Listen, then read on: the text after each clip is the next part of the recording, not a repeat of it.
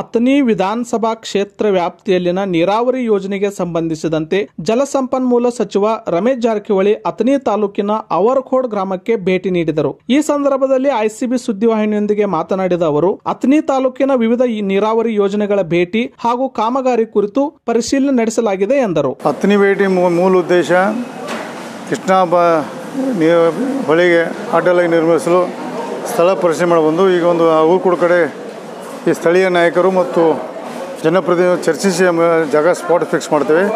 ಹಂತ ಹಂತವಾಗಿ ನಾವು ಈಗ ಹಿಪ್ರಿ ಡ್ಯಾಮ್ ಬ್ಯಾರೇಜ್ವರೆಗೆ ಅಪ್ ಟು ನಮ್ಮ ಮಹಾರಾಷ್ಟ್ರ ಬೌಂಡ್ರಿ ಹಿಡಿದು ಇಲ್ಲಿ ಪ್ರತಿ ಕಿಲೋಮೀಟ್ರ್ 2 ಕಿಲೋಮೀಟರ್ ಸಣ್ಣ ಪ್ರಮಾಣ ಬಾಂದ್ರ ಮಾಡಿ ಬೇಸಿಗೆಯಲ್ಲಿ ನೀರಿನ ಪ್ರಮಾಣ ಈ ಸಲ ಸಮಸ್ಯೆ ಇಲ್ಲ. ಮುಂದಿನ ಬಾರಿ ಪ್ರತಿ ವರ್ಷ ಕಳೆದ 7-8 ವರ್ಷದಿಂದ ನೀರಾವರಿ ಕಡಿಮೆ ಇದ್ದ ಕಾರಣ ನಾವು ಬಾಂಧ ಮಾಡಬೇಕಂತ ಇಚ್ಛೆಯಿಂದ ನಾವು ಇವತ್ತು ಪ್ರವಾಸ ಸ್ಟಾರ್ಟ್ ಮಾಡಿದ್ವಿ. ಸರ್, ಅನೇಕ ಅಥಣಿ ಭಾಗದ ನೀರಾವರಿ ಯೋಜನೆಗಳು ವಂಚಿತ ಆಗಲಿದೆ ಸರ್. ಇಲ್ಲ, ಈಗ ಪೂರ್ಣ ಪ್ರಮಾಣದ ಒತ್ತು ಕೊಡ್ತೀವಿ. ಈಗ ಮುಂದೆ ಬರುವ 3 ವರ್ಷದಲ್ಲಿ ಉಳಿದಂಥ ಸ್ಕೀಮ್ ಎಲ್ಲ ಮಾಡ್ತೇವೆ. ಸರ್, ಕಕ್ಮರಿ ಯೋಜನೆ ಒಂದು ಕೊಟ್ಟಲಿಗೆ ಮತ್ತು ನೀರಾವರಿ ಯೋಜನೆಯಲ್ಲಿ ರೈತರನ್ನ ಆ ಹಳ್ಳಿಗಳಿಗೆ ನೀರಿಲ್ಲ ಸರ್, ಕುಡಿ ನೀರು ಸಿಗ್ತಾ ಇಲ್ಲ. ಯಾವ ರೀತಿ ಕ್ರಮ? ಈಗ ನಾಳೆ ಕೊಟ್ಟಲಿಗೆಯಲ್ಲಿ ಅದಕ್ಕೋಸ್ಕರ ಜುಂಜುರವಾಡದಿಂದ ಲಿಫ್ಟ್ ಮಾಡಿ ಕೊಟ್ಟಲಿಗೆ ಭಾಗವಾಗಿ ನೀರು ಹೋಗಬೇಕು. ಹೇಗೆ ಹೋಗಬೇಕು?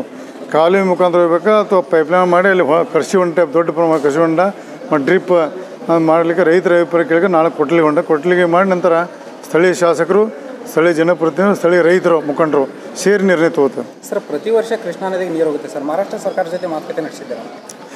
ಈಗ ಅತಿ ಶೀಘ್ರದಲ್ಲಿ ಮಹಾರಾಷ್ಟ್ರ ನೀರಾವರಿ ಸಚಿವರಾದ ಪಾಟೀಲ್ ಜೋಡಿ ಮಾತಾಡ್ತೇವೆ. ಮತ್ತು ಅವರು ಇಸ್ಲಾಂಪುರ ಕ್ಷೇತ್ರದಲ್ಲಿ ಅತಿ ಕೊರೋನಾ ಇರೋದ್ರಿಂದ ಅಲ್ಲೇ ಸ್ವಲ್ಪ ಬಿಜಿ ಆಗಿದ್ದಾರೆ.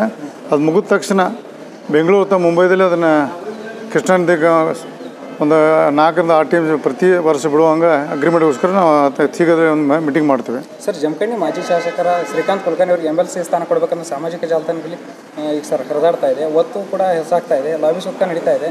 ಇದರ ಅಭಿಪ್ರಾಯ ಸರ್? ಅದಕ್ಕೆ ನಂಗೆ ಗೊತ್ತಿಲ್ಲ, ಅದು ವರಿಷ್ಠರು ತೀರ್ಮಾನ ತಗೋತಾರೆ. ಸರ್, ಇನ್ನೊಂದು ಕೊನೆಯ ಪ್ರಶ್ನೆ, ಮಹೇಶ್ ಕುಮಟಳ್ಳಿ ಅವರಿಗೆ ಸಚಿವ ಸ್ಥಾನ ಯಾವಾಗ? ಮಹೇಶ್ ಕುಮಟಳ್ಳಿ ಸಚಿವ ಅನ್ನೋಕ್ಕಿಂತ ಅಥಣಿ ಭಾಗದ ಪೂರ್ವ ನೀರಾವರಿಗೆ ಒತ್ತು ಕೊಡ್ತೀವಿ ನಾವು.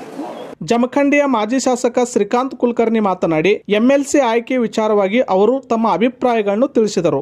ನಂತರ ಅಥಣಿ ಶಾಸಕ ಮಹೇಶ್ ಕುಮಟಳ್ಳಿ ಮಾತನಾಡಿ ಸಚಿವ ಸ್ಥಾನದ ವಿಚಾರವಾಗಿ ಅವರು ತಮ್ಮ ಅಭಿಪ್ರಾಯವನ್ನು ತಿಳಿಸಿದರು.